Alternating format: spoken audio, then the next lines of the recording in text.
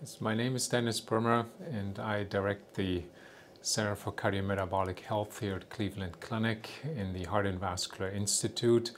And this center has many roles, but primarily we focus on cardiometabolic risk.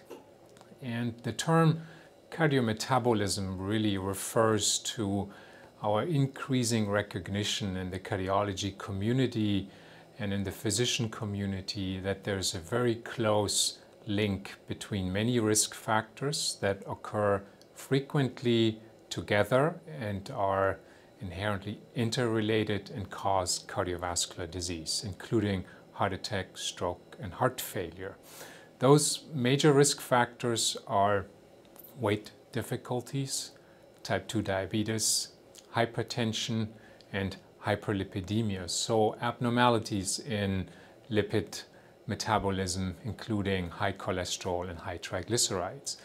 And all these risk factors occur very frequently in common and unfortunately are a major cause of cardiovascular disease, including heart attack and stroke.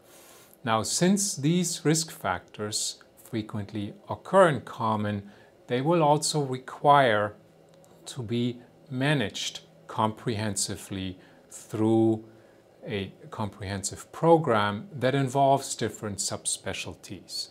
And those subspecialties are the cardiologist, managing the heart condition, the endocrinologist, managing diabetes and weight-related difficulties, and hypertension specialist. And all these specialists work together with an infrastructure of pharmacists that help with medications, nutritionists that help with diet plans, and exercise physiologists that help to design tailored exercise programs for the patients.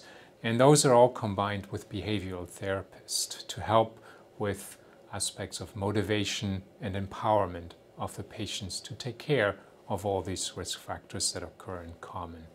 And this is what Cleveland Clinic and we want to provide, and this is a new paradigm of managing those risk factors all in common to prevent the heart disease that we care about in our patients that we see on our cardiology wards and in the hospital.